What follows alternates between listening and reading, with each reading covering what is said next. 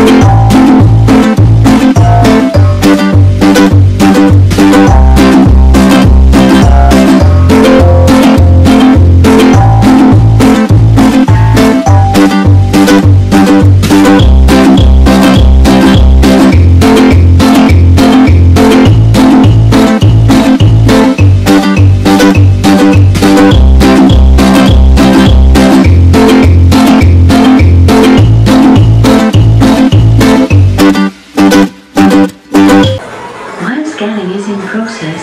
Please keep your arms and legs inside the circle at all times.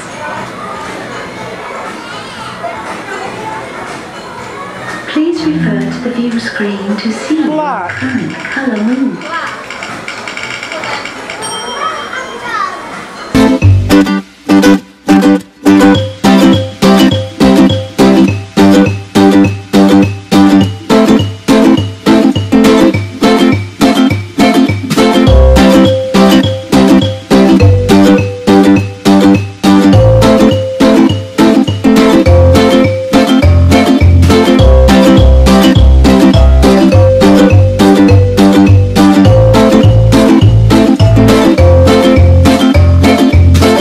We're now at Piccadilly Circus, and we've just came to the underground because I've never been on the underground and I want to see what it looks like. So we've come to the Piccadilly underground.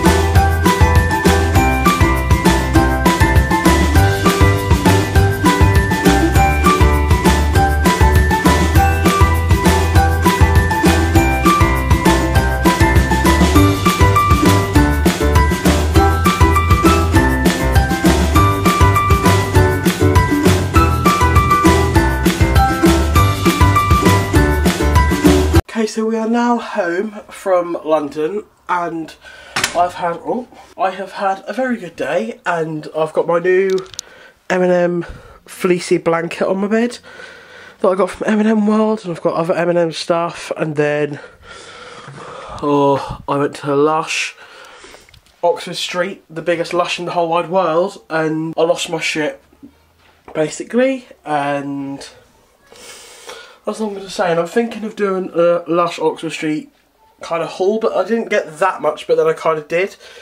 I got like 5 or 6 bath bombs, so that's enough for me to do a haul, I think. I don't know, maybe leave in the comments below if you think I should do a Lush Oxford Street haul. But while I was in Lush, I knew that this YouTuber who I really love called Beckie, I'll put a channel link in the description below, and I think her name is Beckie0, and I just kind of saw her when I walked in the door, like standing at the back, talking to a member of staff, and because she works there, so she is a member of staff, so she was talking to her colleague, and then stood behind her, went Beckie, and then she kind of like jumped really quick and just turned around.